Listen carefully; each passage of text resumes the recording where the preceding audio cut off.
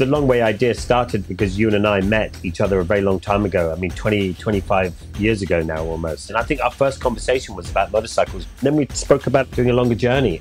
And we did long way round, and then that was so much fun. We did long way down, and then 12 years later, we started talking about long way up. There's this glaring gap in our travels, you know, and that is the Americas. So we always thought that would be the obvious next trip.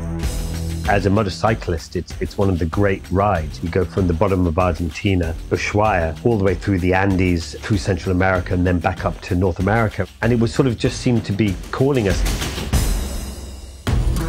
Well, at first when it was raised, the electric bike idea, it became an interesting proposition. You know, it became something to really think about. I think electric's for sure the future, and it's quite exciting. When we started looking around for electric bikes, we were looking at everybody. And, you know, obviously, you know, we know who Harley is. I don't think we thought that Harley would be making an electric motorcycle. We were just quite enthusiastic about that Harley are really pushing into this new space. With the Livewire, the fact that they were sort of leading the fray into this, I thought that was quite exciting. We wanted to be part of that. I think when people see the Livewire, people are always blown away by how kind of cool it looks. Whew.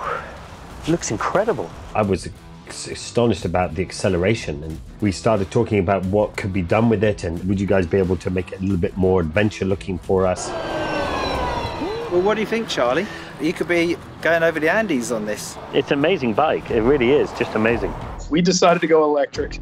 We got excited about Harley. These bikes were not on a showroom floor, and Harley had every reason to say, can't you do this trip in 2021? And they were like, no, you guys need to go now. We're ready to step up and make it happen. Ewan and Charlie approached us with a very singular point of view that this would be an expedition on electric motorcycles, and they were very keen on Livewire. I mean, it was early days for us. We were still prototype. There were very few Livewires in existence. When they first talked about using the Livewire to do this, you know, we were in the throes of creating our first adventure touring motorcycle, the Pan America. You know, we had a really good understanding of what an adventure touring motorcycle must be and the expectations that it must fulfill for our customers. And then Ewan and Charlie come to the front door and say, hey, we want to do it on a Livewire. And so that was like, whoa, okay, you know. But I tell you what, it took us about a half day to come up with the sketch.